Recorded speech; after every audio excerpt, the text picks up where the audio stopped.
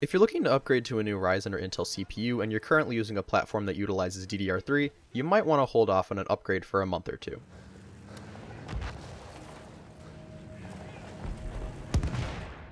So, if you're looking to upgrade to DDR4 and you've looked at the RAM prices, you may be a little shocked to see how expensive it's become. Back in early 2017, an 8GB stick of DDR3 RAM sold for about $60 and an 8GB kit of DDR4 RAM cost about $100.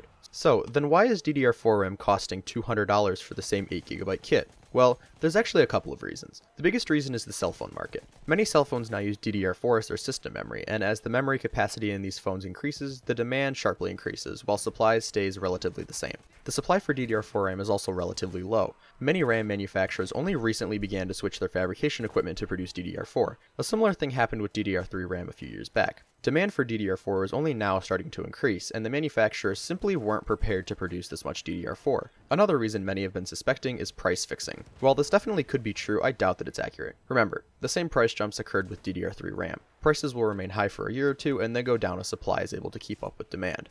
I'm guessing that prices will start to subdue later this year. Many manufacturing plants are either being constructed or converted to produce DDR4, and as they reach completion later this year, the supply of DDR4 will increase. Thanks for watching. If you enjoyed this video, don't forget to leave a like and subscribe. Thanks for watching, and I'll catch you in the next video.